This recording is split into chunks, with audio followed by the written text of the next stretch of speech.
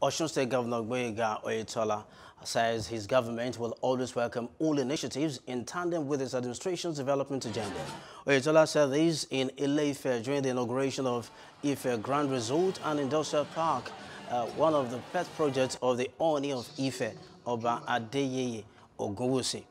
The governor says the initiative will go a long way to complement the administration's efforts to leverage the comparative advantage in tourism and culture, mining and agriculture, while commending the foremost traditional ruler for his vision for human capital development, particularly his passion for the youth.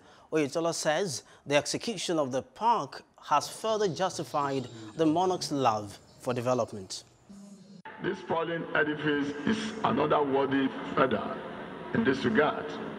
I must note that this result, no doubt, is in tandem with our administration's development agenda, which is focused on revitalizing our economy and stimulating the local economy for the maximum growth.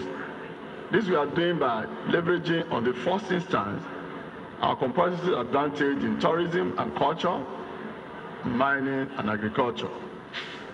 Our infrastructure development plan is also clearly targeted at ensuring that we open up latent economic potentials over time by ensuring that our people are supported with the requisite social amenities for a decent living.